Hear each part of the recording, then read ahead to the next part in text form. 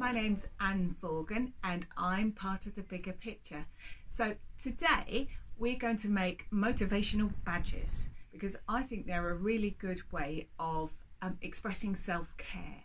I'm a real believer in the power of words. I think it really helps to surround yourself in positive messages. You can use badges as a way of saying for yourself how you're feeling and also to let other people know how you might be feeling. I made this badge for my two teenagers who struggle sometimes to get up in the morning, and it's a way of smiling and laughing about the fact that that's a bit of a challenge, and to make them feel good about the fact that the rest of the day is a win because they managed to get themselves out of bed. Being kind to ourselves and celebrating our small victories is what keeps us going. This is another design. I got a bit carried away making this one. It's quite glitzy, quite bright. I'm a big fan of bright colours. So this is just to celebrate being okay. However, you might want to sometimes just let people know that you're okay-ish. You know, that you're doing all right, but you know, things could be better. So it's a good way of starting a conversation, say on a Zoom chat or whatever, if you're wearing these two badges. And then there are those days, and I know we've all had them, where you're just not okay. So you might really want people to know this is the time you could really do with a chat. You know, somebody to post a chocolate bar through the letterbox. So we're going to make a badge today, and I'm just going to show you one way of doing it, but there's all sorts of ways. This is an opportunity for you to just have fun with whatever materials you have and however you want to go about making your badge. You might decide you want to do a cloth badge. I'm going to show you how to make one just out of bits and bobs you might be able to find around the house, out of just paper and cardboard. This badge here, the lettering in the middle, which is kind of rather fabulous, I took from a fruit lolly cardboard box. Obviously wrapping paper is also great.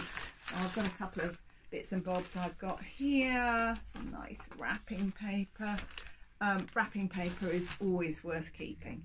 So now I'm going to show you how to make a badge, and I've written the word trying on this badge, and you can put whatever motivational word or a couple of words you want. So to begin with making my badge, I'm going to start with the inner circle of my badge, and I'm going to write the text. So don't get too hung up on perfection. We're just trying, okay? We're doing the best we can. So that's my lettering. Now I'll just cut out that inner shape. You see that all right? That's my first layer. Now I'm going to stick this onto another colour because I'm a big one for bright colours, and I like to make them really pop by putting contrasting colours together. Now in terms of sticking things together, again, it's about what you've got available to you. I've got some cheap and cheerful glue stick glue. It's not brilliant, but it does the job. It doesn't hold terribly well, but good enough for paper. PVA glue is better, but obviously gets very wet, so it takes time to dry.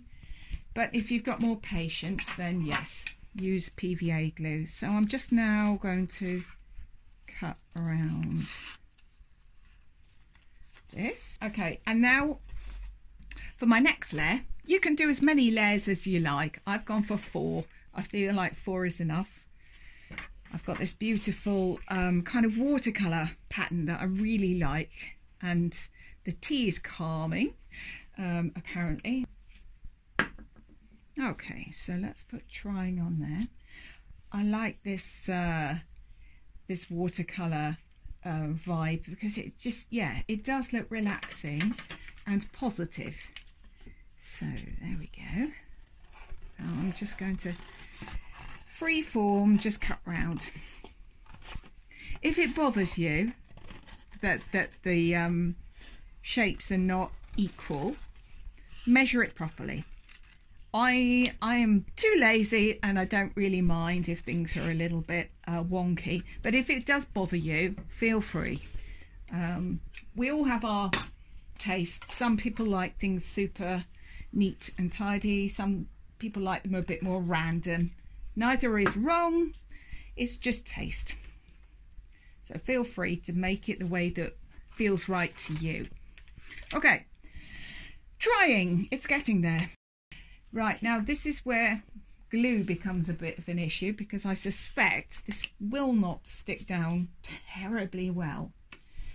So we'll see how we get on. Other solutions that you might want to try for sticking stiffer card together, if you don't have PVA glue, is double-sided sellotape. That's my go-to solution. Okay, so we've got our 1, 2, 3, 4 layers now, and then this is the fun bit. I'm making this kind of it's supposed to be a ribbon, believe it or not, but anyway, that lovely zigzaggy effect you get on the outside of rosettes. So let's just snip away, and because the whole thing is rather irregular, I'm carrying on. I'm not trying to make it too perfect. Okay, so to make the little ribbons, I've made everything asymmetrical. It's not dead center, so I'm going to do the same again, because that's the kind of person I am, a bit asymmetrical. These have got a bit of post-it note glue on them, but I don't trust them. So I'll just put a bit more. I've just got a basic safety pin. And we're going to stick it on the back. As I say, I recommend that after you've made your badge, that you flatten it out for a while. Go and have a cup of tea and then come back before you put it on. Obviously, this kind of technique works for all kinds of celebratory badges and rosettes. If people have passed their driving test, got their GCSEs, or you want to thank them for something. So there we are, that's the badge.